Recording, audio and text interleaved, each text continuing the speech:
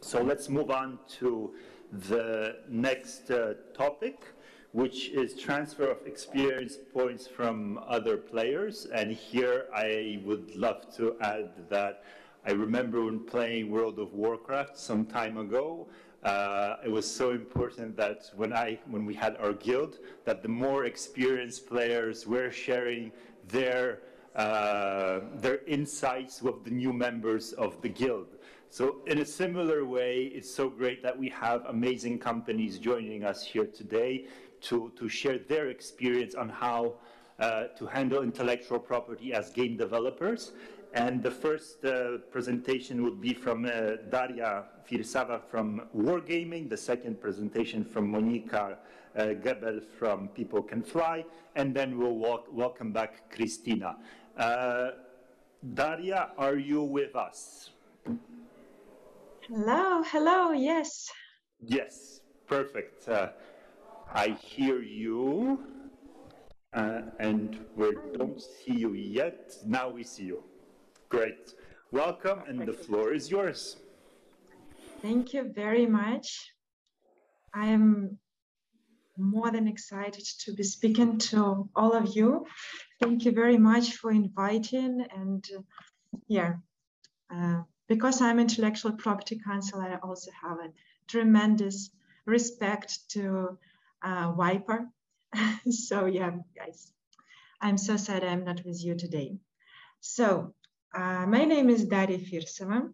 I'm the head of the intellectual property department at Wargaming. Wargaming has been on the market for many years already, and I'm sorry, for some reason I cannot proceed with my slides. Yeah, here we go. So we have a huge experience with intellectual property at Wargaming. Our three biggest titles are World of Tanks, World of Warships, World of Tanks Blitz. And World of Tanks has been one of the top 10 MMO video games for the last 10 years. Overall, more than 50 titles.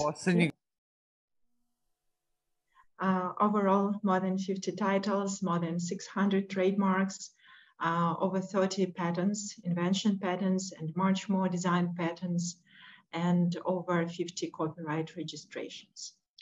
And where we could test our IP and how well we work, we have also had quite a lot of lawsuits and arbitration proceedings with regard to patents, trademarks, copyright, domain names, confidential information, like everything you want to see.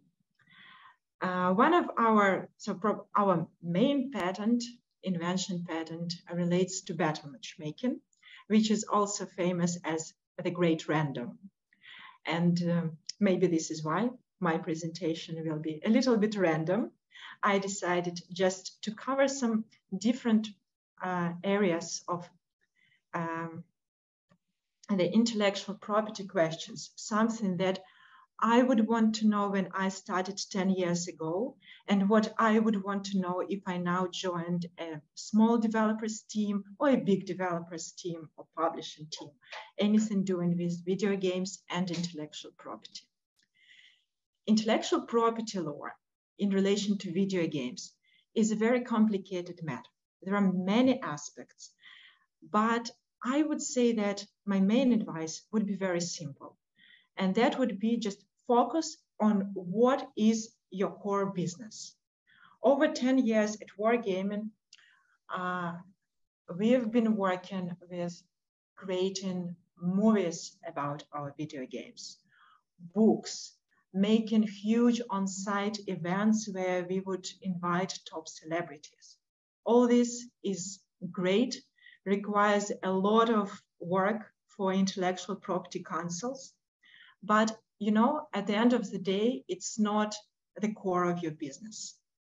And when you decide how you allocate resources, your human resources, your money, first of all, I would say that we need to sit and advise for ourselves and decide for ourselves what is the core of our business. For us, the core are the games, are the main titles. So there is some homework that you just need to do for your video games. And only after that is done, you think about video games, books, and everything else. And the first question on this route is making sure that you own the IP that you think that you own. This requires work on some routine tasks, I would say, sometimes. Checking your employment agreements, checking the policies on confidential information that you have within your company, checking that indeed under your agreements with the studios, you as IP owner actually get intellectual property.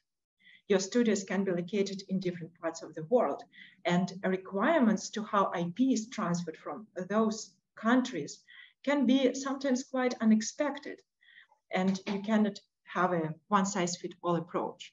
So on the one hand, it's a little bit routine. On the other hand, it's really something that you need to work very closely on. Another step, which I would say is quite simple, but also it required some time for us to understand how important it is to educate your employees about intellectual property. You can introduce the best IP audit, hire the best intellectual property counsels, both inside and outside. But that post-factum review can never save you from some human mistakes that can appear at the stage of creation of artwork for your game or creation of the code. Just an employee joined your company, a junior developer. He was creating some code in his previous company. He took it here with him at Wargaming, for example. And for us, we don't even know about it. But for us, it actually means that we are using now in our product someone else's IP. And we cannot check it in an easy way. This is something that this developer should know about, his lead should know about. Some artists who get references from Google, yes, they need to understand at least approximately what is reference and what is copy-paste of the same image. So yes, these are simple advice, and I would proceed with them a little bit more.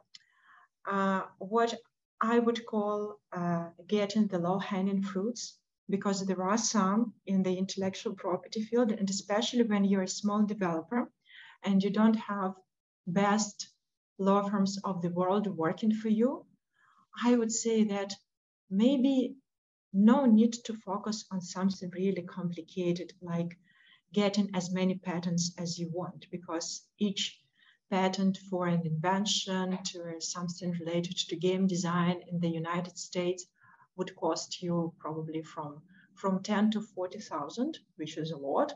And just to get them to make your portfolio look much better, you need to decide whether it's worth it. But there are things that are not expensive and, in my opinion, are definitely worth it. First of them is getting copyright registrations. Again, getting copyright registrations in the USPTO is very easy. United States Patents and Trademarks Office. It's easy and it's not expensive. It's $55. And as a result of this not a complicated exercise, you have preliminary evidence that this IP is yours. How you can use it? Of course, you have lots of benefits from having copyright registration. You can sue other companies in the United States. You can get additional damages, statutory damages. But in reality, not many companies go to court. But at least you have this certificate that helps you when, for example, you try to take down a game from an app store, which is your clone. You already have proof that this game is yours. Then I would very much rely on trademarks, because trademarks is also something not very complicated and at the same time very effective. Most of the infringements that we have managed to take down were thanks to trademarks. I mean taken down not as a part of the court proceedings, but at the court of communication with platforms, with registrars of websites, with App Store, Google Play. Copyright is quite difficult sometimes to explain, sometimes to prove. It's a very subtle thing. And platforms would be very unlikely to go into details whether indeed there is a copyright violation of your game. But trademarks is something very straightforward. You attach the certificate that this is your trademark, and if your alleged cloner is using a trademark similar to yours, a trade name similar to yours, or an icon, it's comparatively easier to remove it from the store. Even if you have it just in a few countries, even if you have it registered in just a few countries. You don't need to go and try to get trademarks in all countries all over the world, yes. You need to probably do it in the European Union, in the United States. I would recommend doing it also in China because the level of squatting is very high there. And then only if your game becomes very successful, you start thinking about other regions, but we'll discuss it in a bit. And also, there is no need to actually go to court against any infringer that you might have. And it seems to me that the simple idea that fighting against a few infringers actually deters others from violations works. We've seen it in the cases about cheaters. And it worked when a company actually starts fighting with cheaters.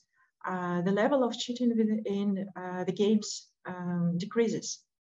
And we've seen it also with fighting for protection of our intellectual property.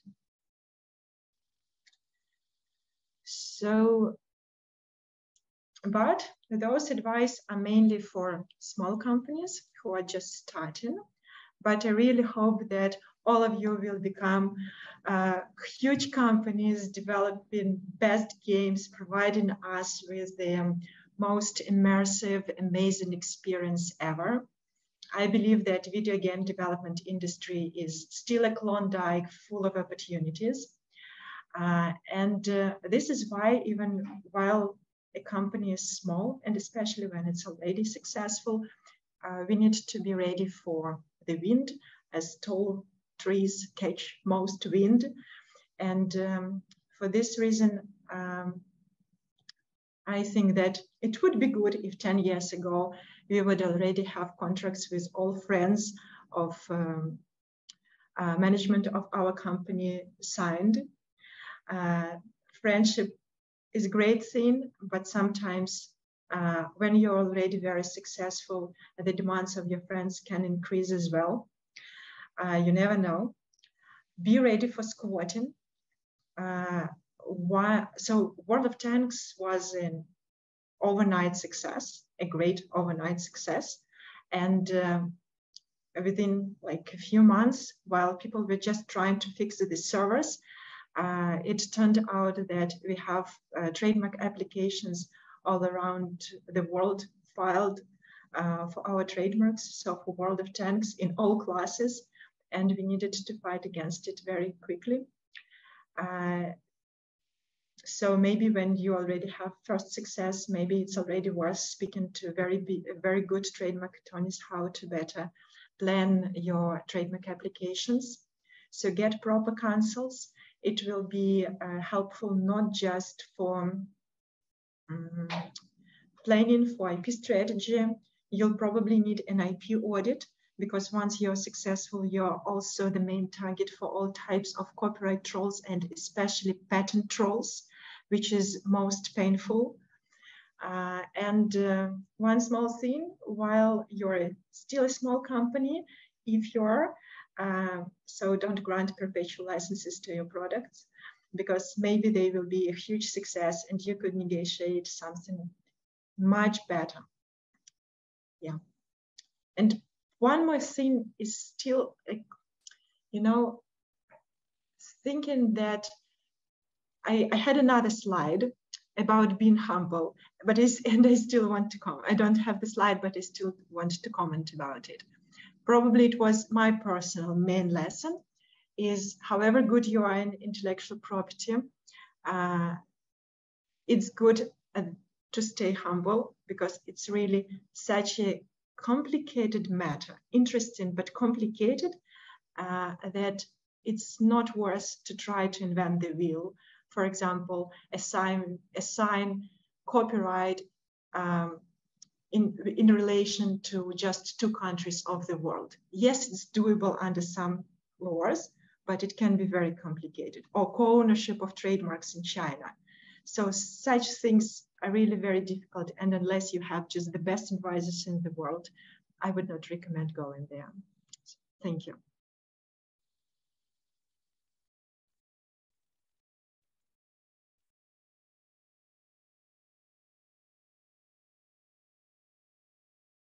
Virtually stay with us until the end of the panel. That would be great. That would be the point where we might be having some questions.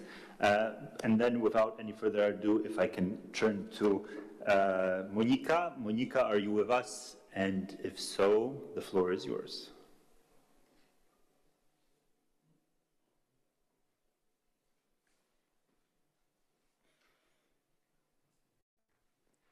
I know you were with us. You are with us. We see you, and we see your screen and the slide. Great. The floor is yours, Monika. Though we don't hear you. Okay, do you hear me now? Yes. Yes, we do.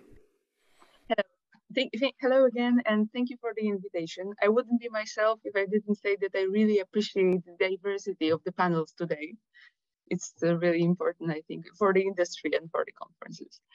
My name is Monika Gebel, and I'm a lead AP Counsel at People Can Fly, the company based in Warsaw. To say a few words about People Can Fly, the landmark games that were developed by People Can Fly include Painkiller, Bulletstorm, Gears of War, and most recently Outriders. And these are the games which we are focusing on for the last years. And for my work as an IP counsel and an IP counsel in such a company, it is important that we operate internationally. So our main office and the place in which I am located as well is in Warsaw. But also we are based in the UK, in the United States, and in Canada. And other than development of games as such, we also do VR sessions and mock-up sessions. So this, for a lawyer, is something very interesting to do and work on. And today I wanted to come back to a topic that was discussed a few times, the awareness. So when I decided about the topic about which I was going to speak today, I thought that the awareness about which we were talking, and the thing that Gaetano mentioned this morning, that third-party IP is basically what games are in many cases made of, is very important, and one of parts of my work is IP trainings. And I wanted to focus on showing how such IP trainings and how its aspect may help developers to ask questions. And I think that while many of these questions that I'm going to discuss during my talk are normally answered by an outside counsel or an in-house counsel as well, the very important thing is to know when to ask such a question. So where such question could be asked, because when designing a game, the developer has to ask many W questions, like when the game is going to be located, where, so how the universe of the game is going to look like, and who, so who will be the main character, who will be the NPCs, and how are they going to be shown. So today I'm going to talk a bit about locations and to ask a first question, real world in a video game. Of course, this is a game which is located in a very, very modern and very up-to-date world, which shows many aspects that for sure need to be cleared. And the basic thing about representing a real world in a video game is the more it is depicted in a way that is real and representing real people, places, and objects or works of art, the greater is the risk of violating third-party rights. And the number of laws that protect the assets are visible in the game, and it was already discussed in detail. So just to be quick, these are copyrights, industrial property rights, trademark, industrial designs, and data protection laws. But as I will show you today, these are also other rights such as property rights, for example, which could be something worth taking into account. So a very important thing in game dev is the attentive audience. So the players community around the world, which is able to spot any minor point on any, for example, name on the wall, which is in a very hidden place on a wall when we are playing. And also the serious legal consequences that could be expected in the event of the infringement. So the PR risk for the game, but also the legal implications for a developer and publisher. And I wanted to start with a very recent case, which is very interesting and shows that it's not only the attentive audience, but also attentive right holders, which shall be taken into account when designing a game. This is a case which was amicably settled in February this year. This is a case of a photographer, Judy Jurasek, versus Capcom, who developed and published Resident Evil 4, which is here the case. And Judy Jurasek is a photographer who made over 800 photos of different surfaces. So, for example, door, and as in this case, walls, and many other photographers of different surfaces for use for artists, architects, and other entities. And because of the leak which took place at Capcom, she learned that in Resident Evil, surfaces that looked like her surfaces were published. Here we have the element of the statement of claims, which was filed by Jurasek in the US court. And we see how she spotted the place in the game and the photo. So on the left, we see the game, and on the right, we see the photo that Jurasek made and featured in her book, Surfaces. And she pointed out all the elements of this graphics. So we have this wall, this wooden wall, and all the elements that were spotted. And what is very important here is that one of her main arguments in this dispute was that the places in which she took their photos were very remote and no longer exist. So she insisted that it is really not that possible that the photos here were found by the company itself. And we won't learn how this case would be resolved by a court because it was amicably settled. But for me, as an IP lawyer, it's really important to point this out as an example that textures, because here this is the most important part, that even the textures that seem not to be as a major element of the game, but something which is a detail, a background, are also something that is worth really well clearing before using. And copyrights were discussed today in detail also. So just to be quick, what do they protect? Original fixed effects of creativity of individual character. This is a legal definition in Poland, and it's of course territorial because rules of copyright differ depending on the country. And it's also a tricky part for developers and in-game developers to take into account that a license can be subject to different conditions depending on the territory on which it was granted. It is also a wide, non-obvious catalog. So songs, images of people, facades and interiors of buildings, signs and logos. Even trademark has its visual parts that can be copyrighted. So not only trademark rights, but also copyrights.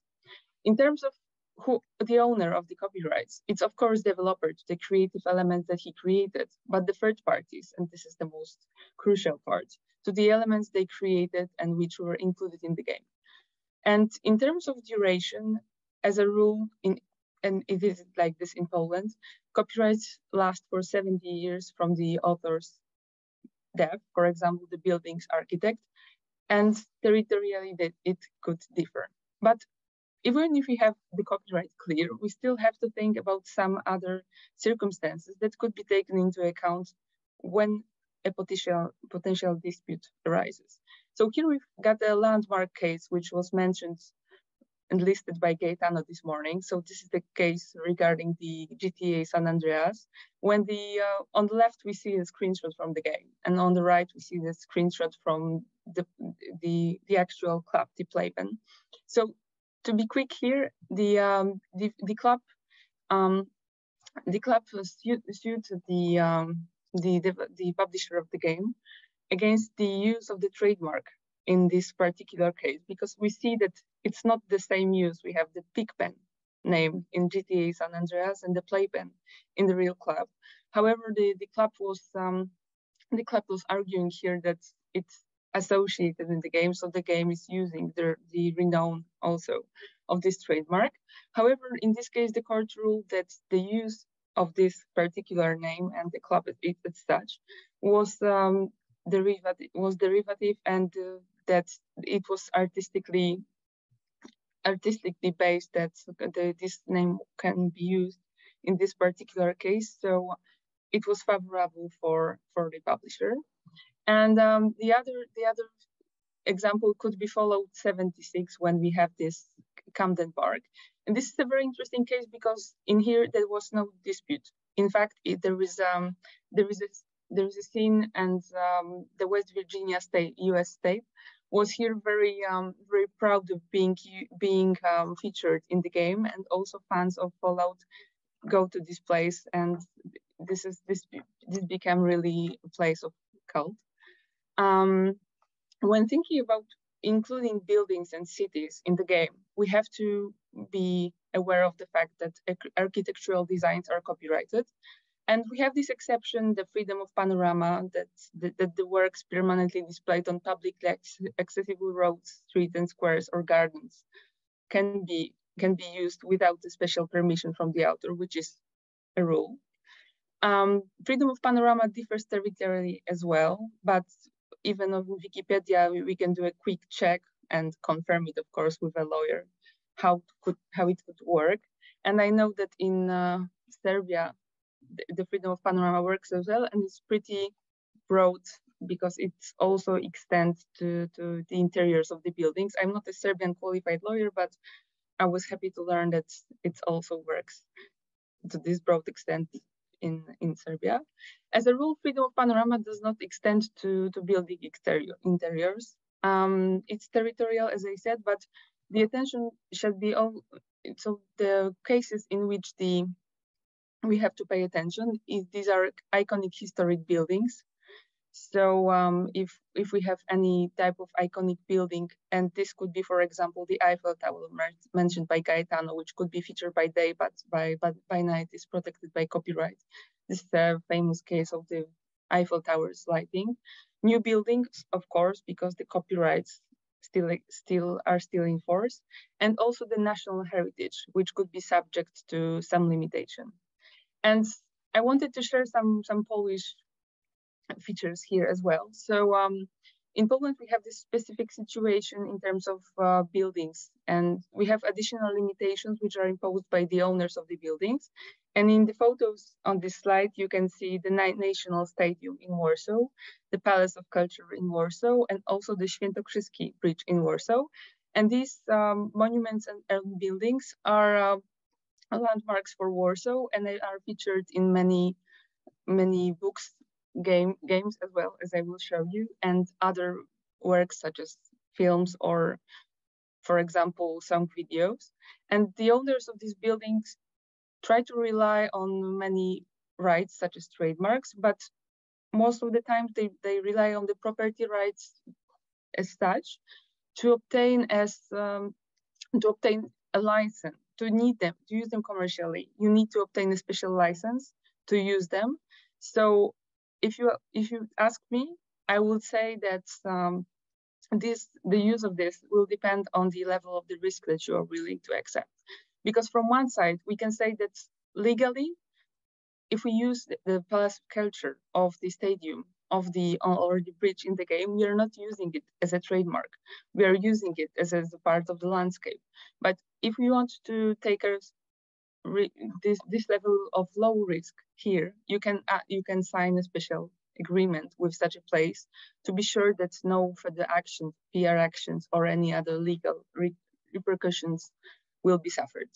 And Warsaw is, of course, featured in many games. And here we see the screenshot of World War II by Farm 51, when we see how these buildings were featured in a movie in a creative way, in a game in a creative way. And we see the Palace of Culture, which is partially burning. And we also see here the shopping mall, which is in the center of Warsaw. And this is an interesting example of using the logo in a creative way, because normally the name of the translated in Polish is Yellow Terraces, but here is it's translated. It's a game of words here, actually.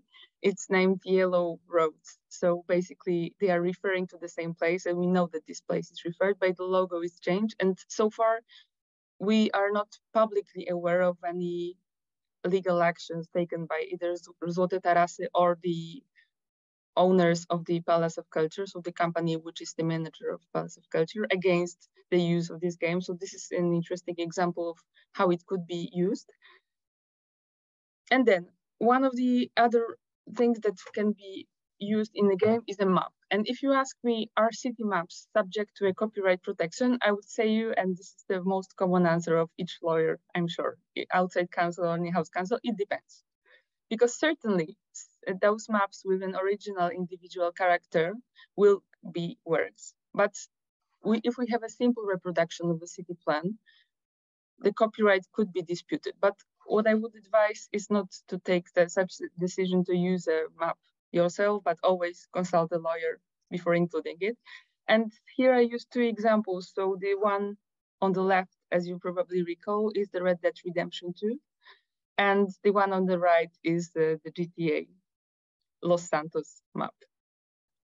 And this is also an interesting case because this is Tony Hawk's Pro Skater. And here we have the graffiti, which was not disputed as far as I know. But I wanted to put your attention on the fact that copyright owners, but also players are very, very attentive in this respect. And we've got a Polish game that featured some politically incorrect,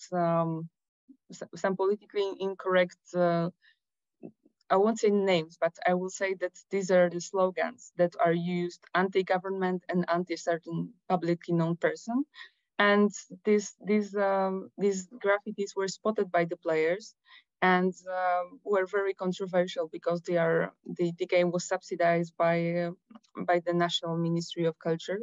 So using this name was widely disputed, and the game developer decided to patch the game and delete these names to avoid any potential legal risk or any other organizational risks.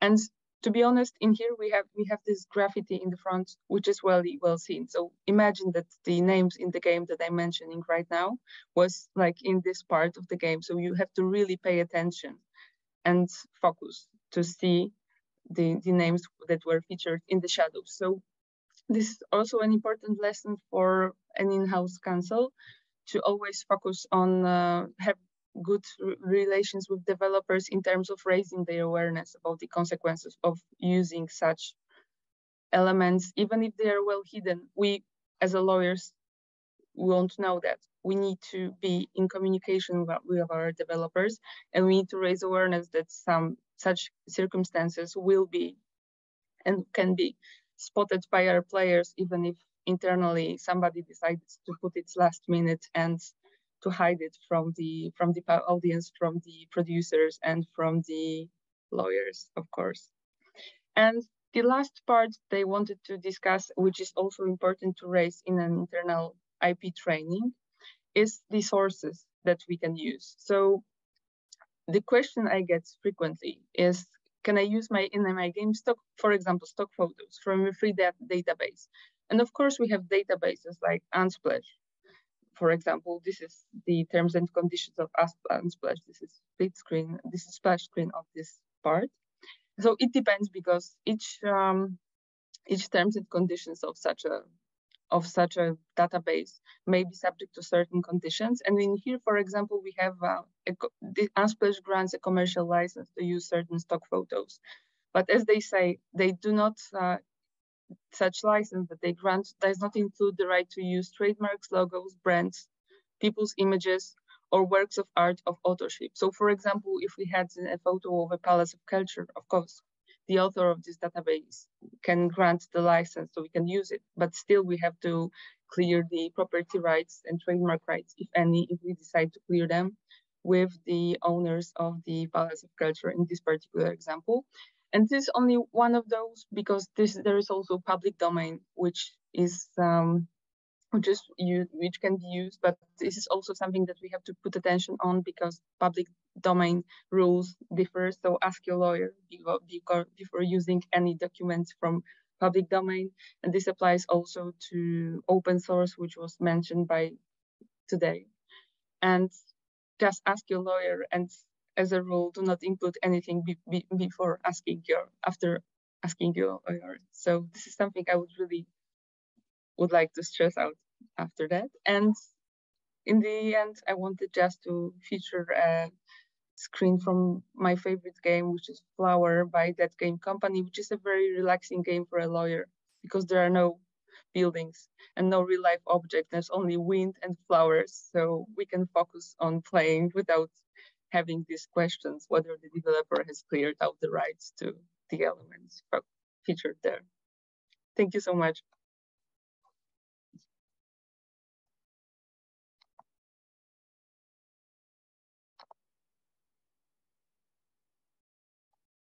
Taras was hosted in a virtual space, and that's actually the place where, because I'm from Warsaw originally, that's where I do my shopping, and this is the first time I'm going to say it. Maybe in the future metaverse, that's where I'll also shop. It's the first time I'm using metaverse Gaetano today. Thank you so much, Monika, and if you can also kindly stay just for the last session, and if I can invite once more Kristina to join us, that would be fantastic. Thanks so much.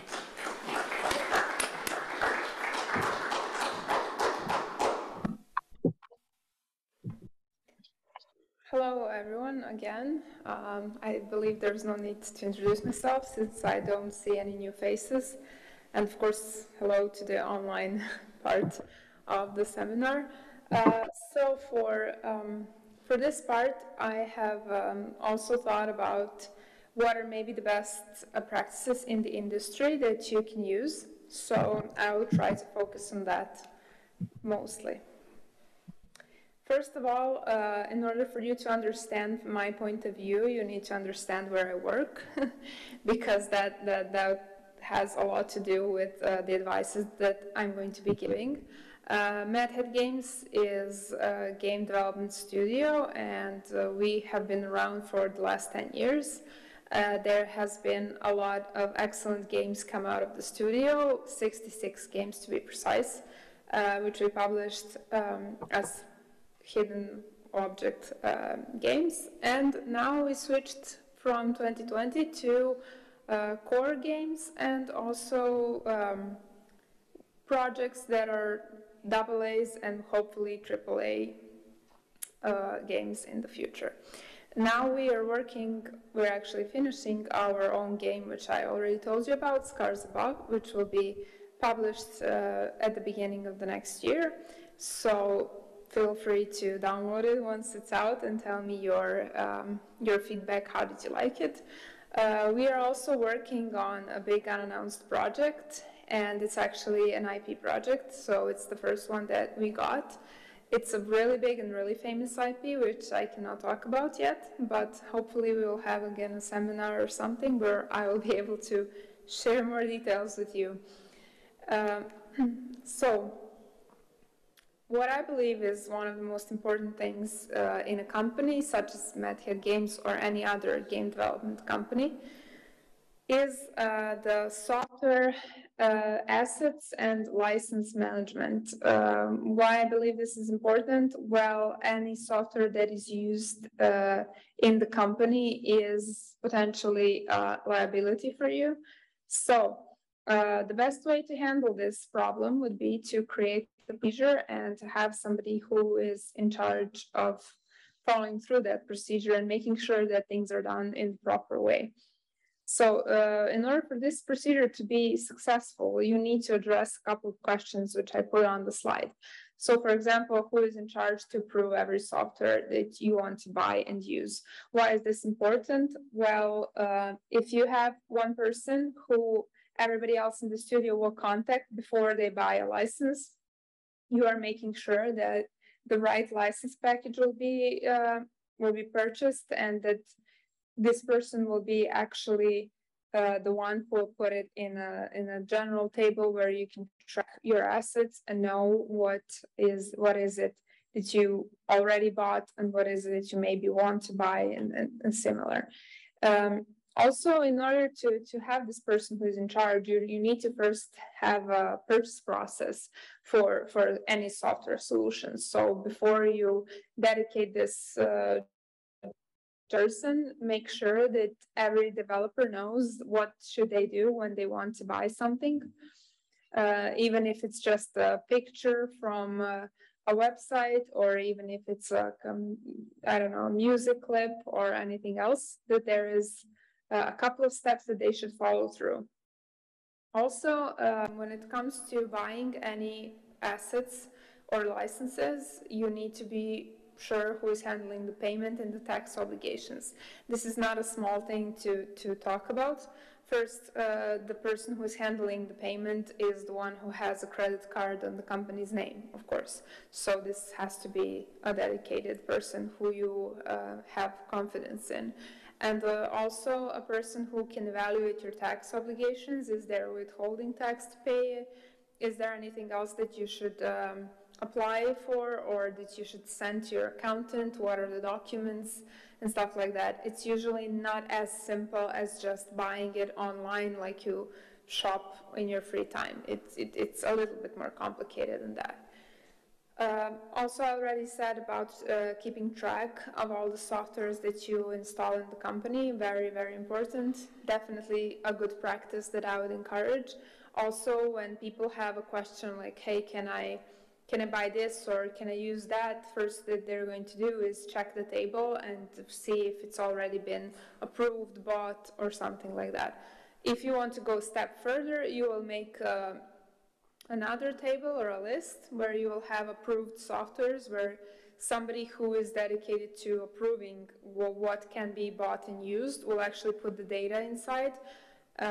This is, for example, what I do and what we do in the company. So when you want to buy something, you first go and check in the table if it's already approved. That saves a lot of time and a lot of repeated questions, especially when the company is bigger. Also, let's go back to the finance part, and don't get me wrong, I do love legal, but I am also in charge of the financial part of the company, so I have to actually keep track of these things. So, invoices that are paid for the licenses that you bought, very, very important thing. I think all of you probably know this when you purchased your Microsoft package with Word and Excel and stuff. Very important to keep track of your invoices, because in a case of an audit, this will be a thing that you will show to show your compliance, to show that you are the actual owner of the software. This is usually for assets that you buy, that you want to use in your company for the most basic needs, I would say. So this is usually not for pictures from the internet, but it's more like if you want to buy Word and be sure that this is legally how you're going to use it, then you should keep your invoice, definitely. And last but not least, IT security. I have been mentioning this throughout my presentations, and I believe it's very important to collaborate with your IT guys. They are a very valuable source, and combined with legal, they give you actually everything you need.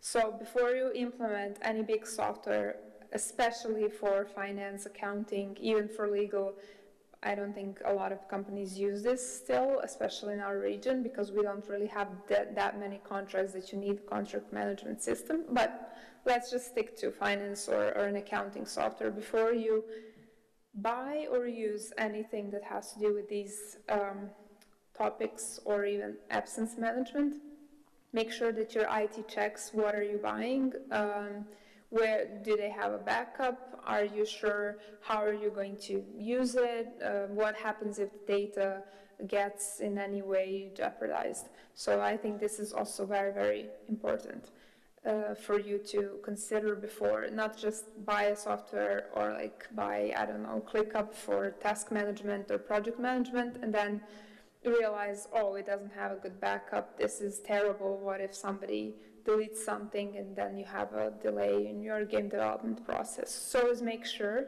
from the IT side that you're covered. This is as important as it is to legally own the asset and the license that you have.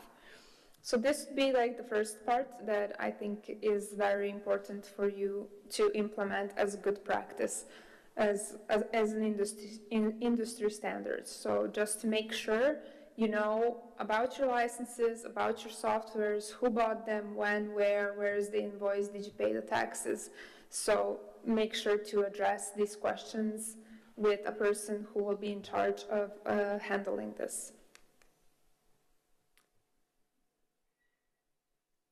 As for the other part, I will also focus on this part where I'm going to talk about the assets that you add to your game.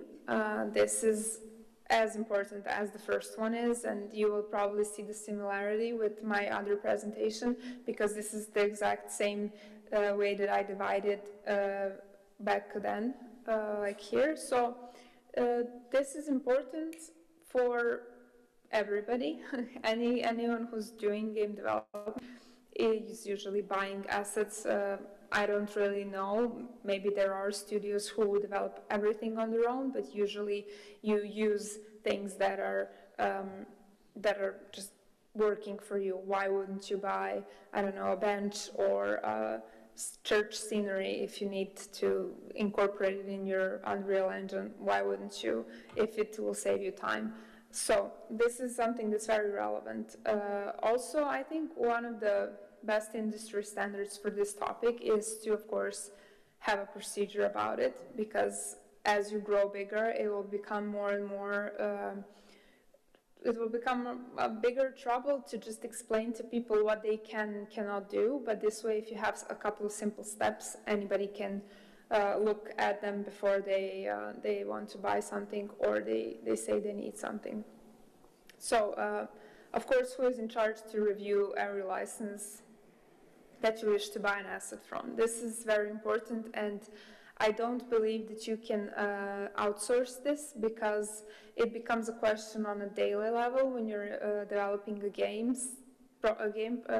just the game developers just ask, hey, can we use this, can we buy that? It becomes something that you answer on a weekly basis, probably a couple of times.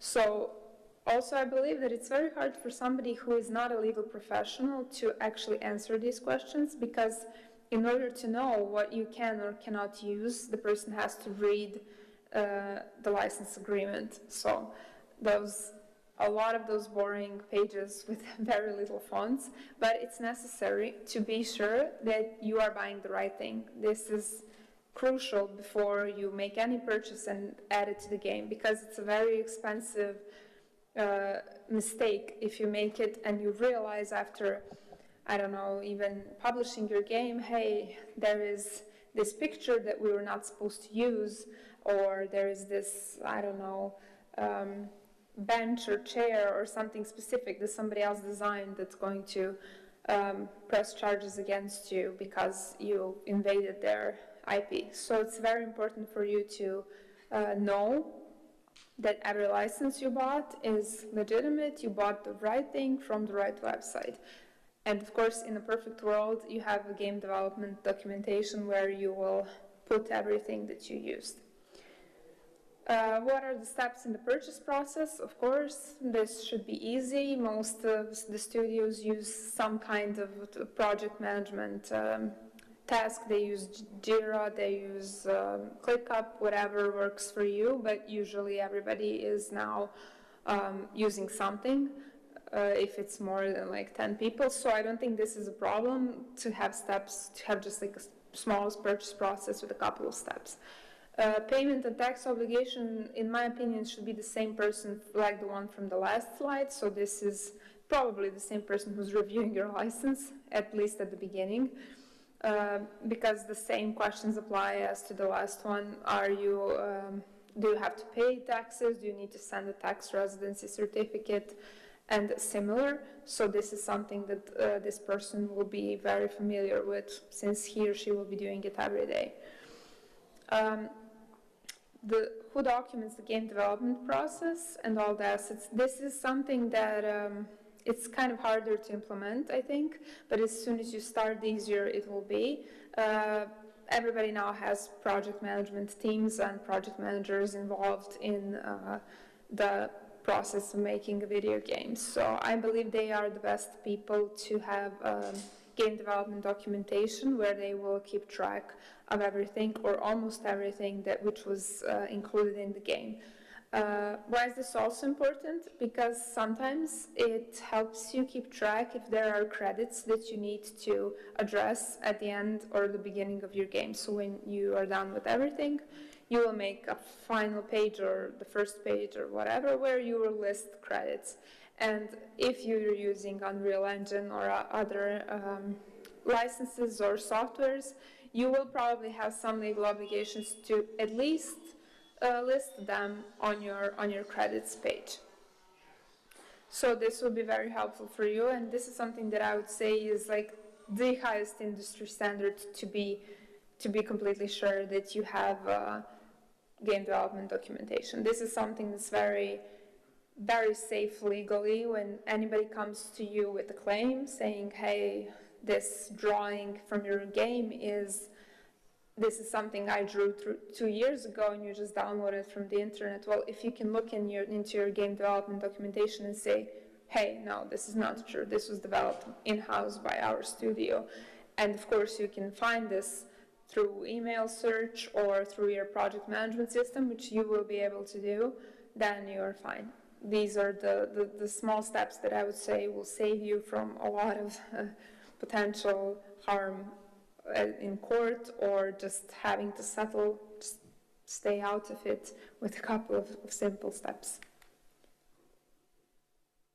So I wouldn't take much of your time. I think I've covered the two most important things that are the standards in the industry when it comes to game development. I think you should always have this clear divide in your mind when you're thinking about your game, what you can and cannot do regarding IP, regarding software solutions, assets, and everything else, and also a clear understanding of what you cannot and cannot do in your company and what are some procedures that you should definitely have in place and who is handling all of this for you. So thank you for your time.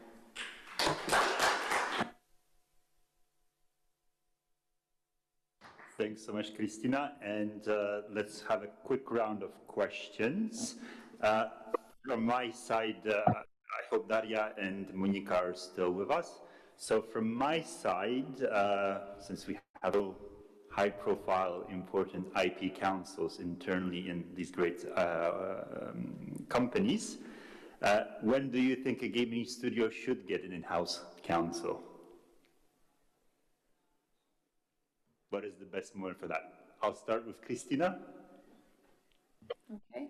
Well, since I have been the advocate of having the person who is dedicated to this, I would say as early as possible, or when you as the founder or the founders or the top management realizes that the workload is just becoming bigger and bigger and that you don't have time in your day to read license agreements or to decide if they can be downloaded and bought or if that's too much. So I would say when you realize that it's becoming overwhelming, that you should, thank you, that you should hire an inside legal counsel.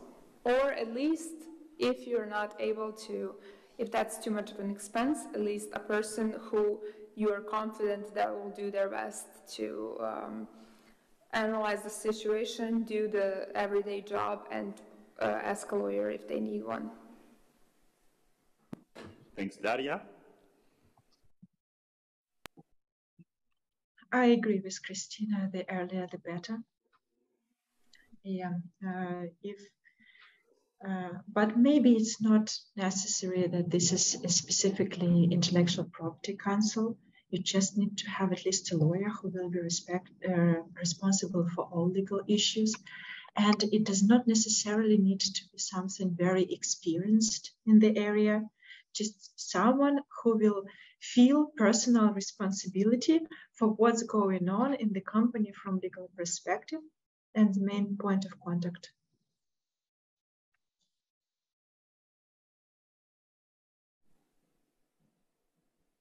Monika?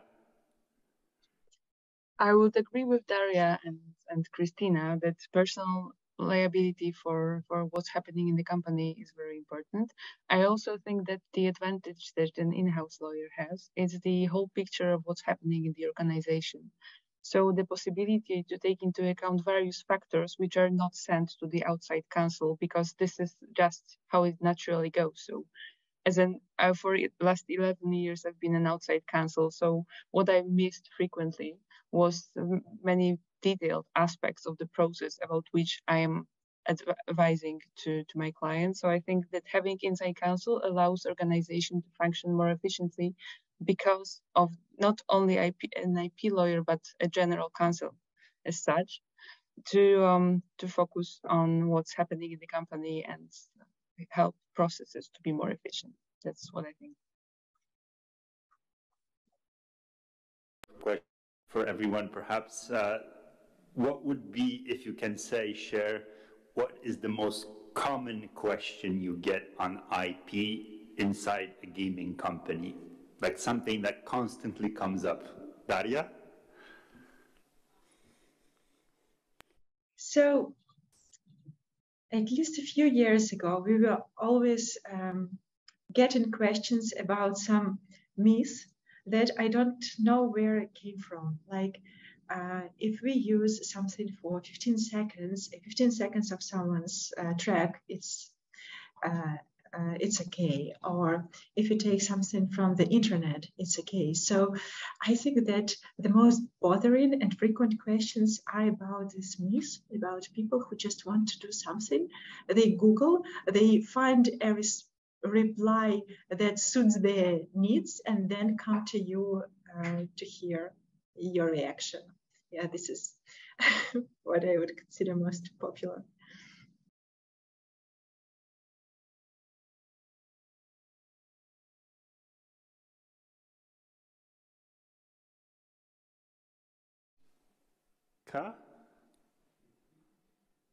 I would agree with Darya that there is that certain knowledge that we lawyers are not aware about, because the free licenses or like short usage, like for 30 seconds, 5 seconds, or a part of an image, or for example, a free commercial license, are very confusing for non-lawyers. So I think that many questions are due to the fact that some assets, for example, seem to be available, commercially available, but also publicly available.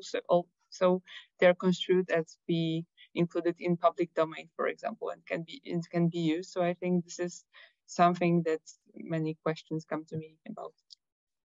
Thanks so much, Kristina. Yes, well, definitely the most common questions are about licenses. Can we use something from another website? And now we have incorporated this into a procedure, so it's very elegant. People already tick a couple of boxes. So one of the most important ones is, are you going to use it in a video game? Are you going to use it internally? Is it just an asset? So for me, that's very important to know before I can answer the question. And just to link the website or the license agreement that they wish me to check. I think this is the most common. This is what I was telling you about when you are making the game, and the process is ongoing. You really get a lot of these questions, even on a daily basis, but definitely on a weekly basis, which is definitely a time when you should have a dedicated person to answer. Thanks so much. Now let's move to see if there are any questions perhaps from the floor. Yes, please, if we can get the microphone.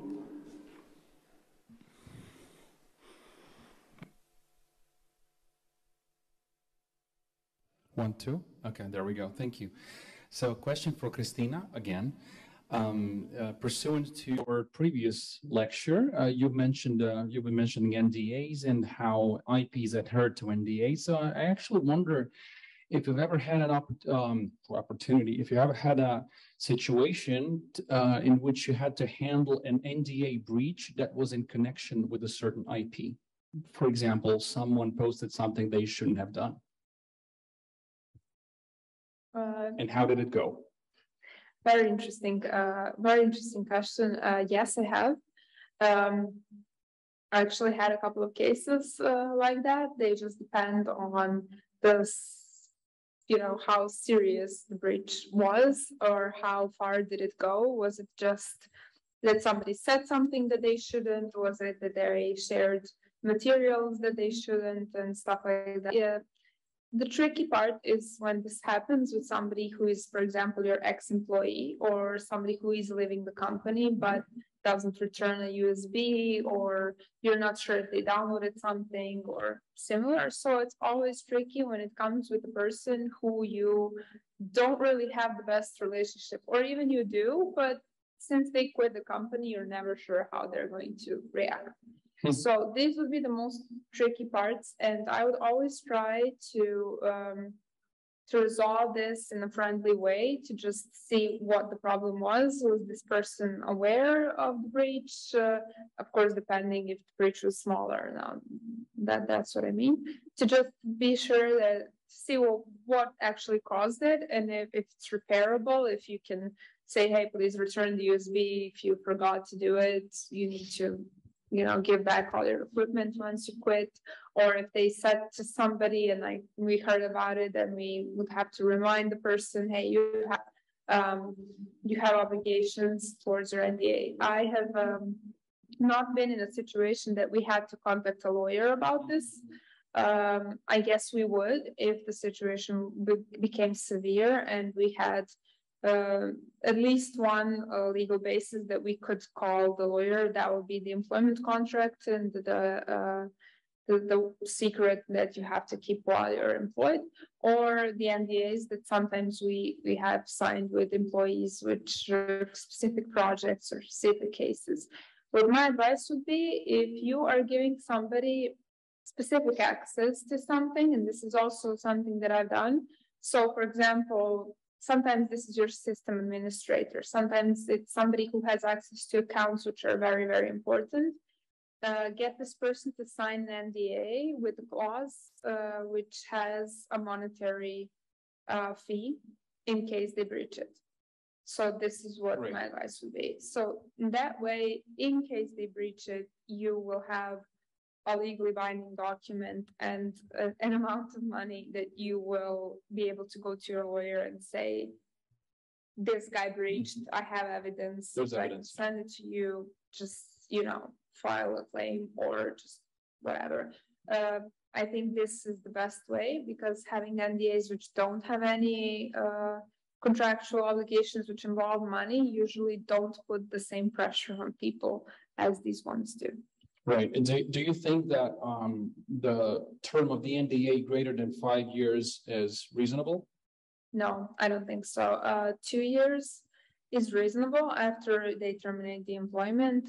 You can go up to 5, but I do not think that that in front of any court or any competent authority, you would be able to explain why it was 5 years and what is, because it's a longer period. Maybe if you have a game or an IP which will be published in, for example, 4 years or something, or, you know, further notice, then maybe yes, that it could be reasonable to say this is the specific case why I put, but not to put 5 years as a general clause. I wouldn't recommend it.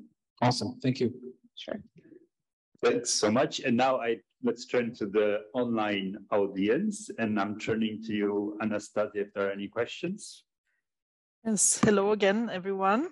We actually have one question each, so one for Darya and one for Monika. I will put the first one up, which is, if I'm not mistaken, for Darya. So the question is, how to best protect a brand online with the widest geographical coverage? So I think we're going back to trademarks plus. Yes, it's a very important question. And as Monika has said, standard legal answer, it depends. It depends on what kind of brand it is, on how big it is, and on how much money you are ready to invest into it. So you need to decide. So there is no such thing as worldwide trademark registration, unfortunately. You need to apply in specific countries. Obviously, in most cases, it's much more beneficial to make extension of your trademark through WIPO procedure, actually through Madrid Protocol. But the decision on the list of countries where you are going to register is something that you need to work on with your business development team and with your marketing team. With your business development team, for example, you check whether there will be any merchandise, whether you need to cover any classes besides the main classes of 9 and 41. With regard to marketing and publishing departments, you need to understand from them what are actually your main markets. So maybe you just get all your revenue from the United States. So then you get registered in the United States and in the European Union and in China, as I have said. But if they are really targeting many countries, it would be reasonable to go registered in all those countries. And again, nobody gets registration everywhere. You just need to, even for protection of your brand online, it's enough to refer to just one trademark certificate that you have in one country. And most probably platforms already will take down the game which is using your trademark. So, depends.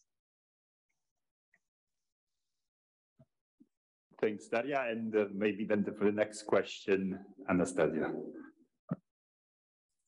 So the next question, as I already foreshadowed, is for Monika. And I think it is a second example based on the example that you had in your presentation with Playpen versus Big Pen. And so the question would be, under USA law, something that was protected by First Amendment, how would it be argued that there is no infringement under EU or Polish law? So thank you, the floor is yours. Thank you for this very interesting question. So obviously there's no such a transformative use test as in the US law, in Polish law. And I think that this is a complex question which will also depend on legal basis which would be invoked by a potential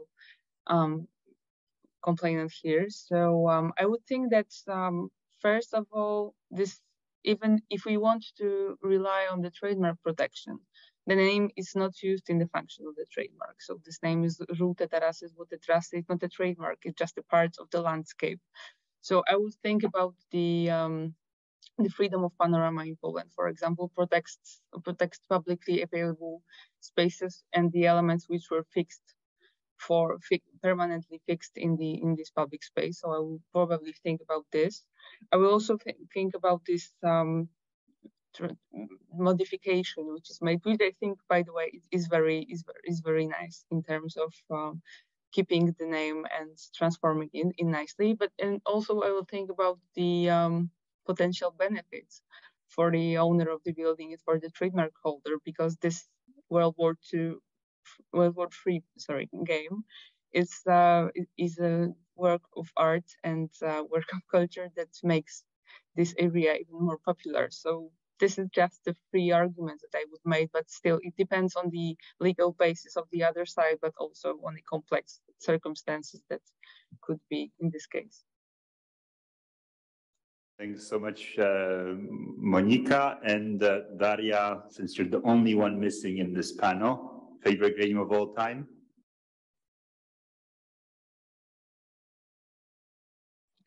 Sorry?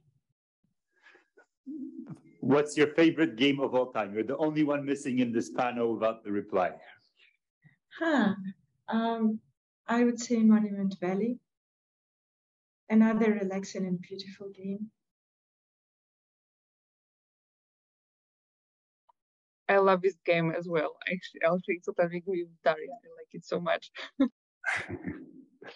Thank you so much again to all the panelists and for joining us today. And of course, we look forward to future opportunities to work with all of you.